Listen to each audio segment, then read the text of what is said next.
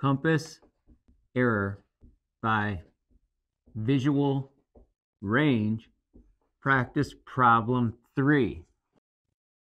The problem reads, your vessel is proceeding up a channel and you see a pair of range lights that are in line dead ahead.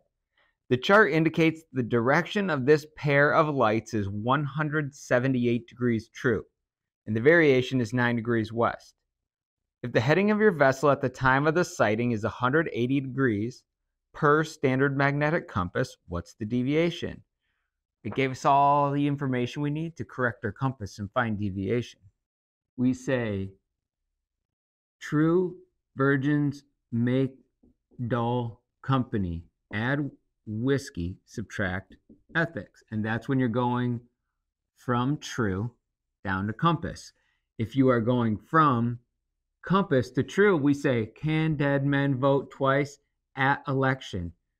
So you're going to subtract west and add east. And you'll see you can go back and forth and it all just ends up the same. So problem 3, let's get our information down. It says the chart indicates that the direction of this pair of lights is 178 degrees true. So that goes up here, 178 degrees true. And the variation is 9 west. So variation is 9 degrees west.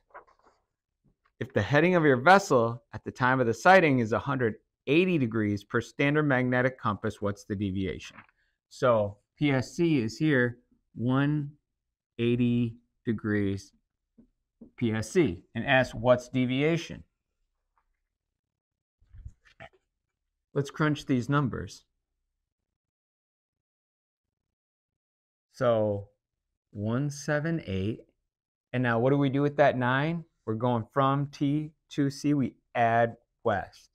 So plus 9 equals 187. 187 degrees magnetic. So between 187 and 180, what is there? There's 7 degrees. You can just subtract them, right? 187 minus 180 is 7. So 7 degrees. Is this going to be east or west? Well, we're going from 187 down to 180. We're subtracting. It's going to be east. So we got 7 east as our answer. Let's check that to see if we can find it. So at 3, we have 7 east and west. We said it's east, C. 7 east for practice problem 3. And let's check that. Yeah, 3 is C. All right, let's head on to practice problem 4.